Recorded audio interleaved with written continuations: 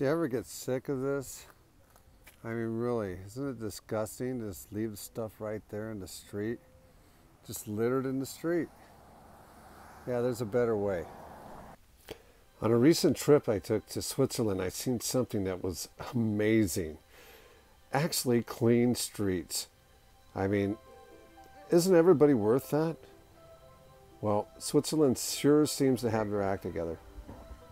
Here's a great idea. Everything recycled.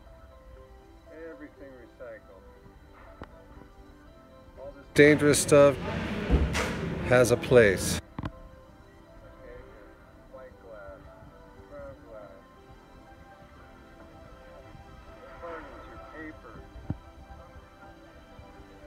all your plastic, okay? Different types of hard plastic. Electronics. Yeah, this is kind of stuff that fills up the landfill. Okay? Yeah, cans, aluminum cans. Even, look at this, people. Even your Nespressos. Yeah, your Nespressos. Your batteries. Your scrap metal. All this. Pots and pans. All has wires. All has a place. All has a place.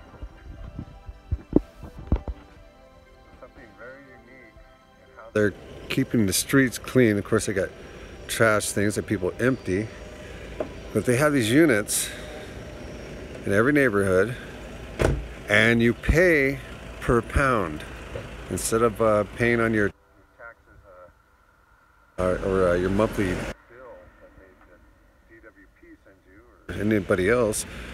We keep the streets clean by sliding a card because they know you're a resident, so nobody else can use it, and they simply put it in, already sorted. And it goes down to a cistern. It's picked up by a machine and dumped, and from what I'm told, they can pick it up less often because these things go very deep into the earth, and keeps our streets clean. You don't see any trash anywhere. You'll see trash cans in front of anybody's houses.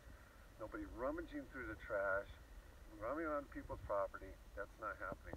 Good way to keep it clean.